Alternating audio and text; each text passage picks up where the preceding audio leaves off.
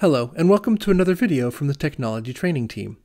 This is the first in a series of videos that will help educators in Prince George's County Public Schools set up their online courses in Canvas. In this video, we will show you how to customize the navigation for your course. When creating an online course, it's important to keep it as simple as possible. This will allow students to navigate the site easily. A good way to do this is to only show the parts of the course that you intend to use and to hide items not essential for learning. As the course creator, you see every element of the course. Those elements with a crossed out I beside them are currently hidden from students.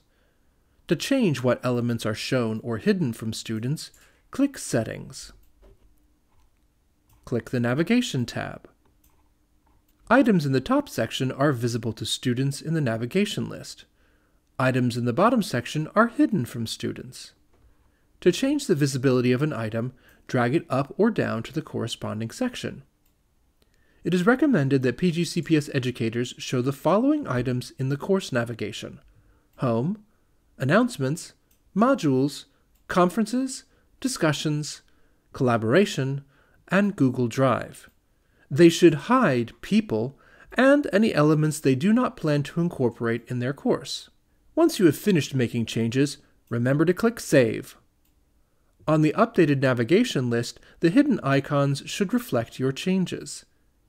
It is important to note that some elements, such as announcements, will remain hidden even if you have marked them as visible until they contain published content. And that's how to customize your course navigation.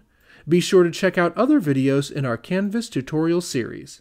This has been another production from the Technology Training Team. Thanks for watching.